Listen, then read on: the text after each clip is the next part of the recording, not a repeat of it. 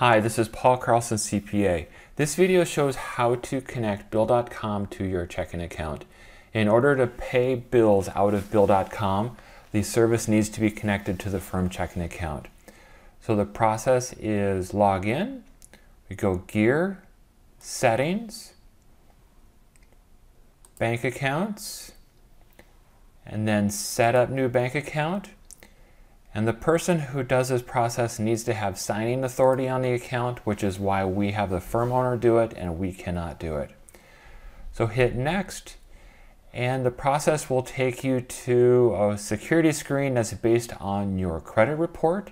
And so that's where you get the questions of what was the account number of that car loan you had 20 years ago. So have fun with those. And then they will verify your bank account, which is sometimes you log into your bank account from the system and that proves you have access.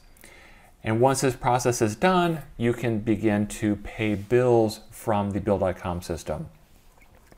The piece that concerns a lot of people is their concern that my company can pay bills on behalf once this is set up.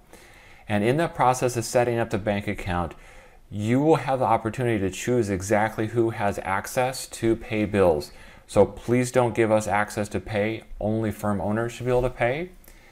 What that looks like for us is from my side, when I go payables, pay bills, and I can say I want to pay this one and this one. When I go down to the bottom of the screen, there's no option for me to say I want to pay from X checking account.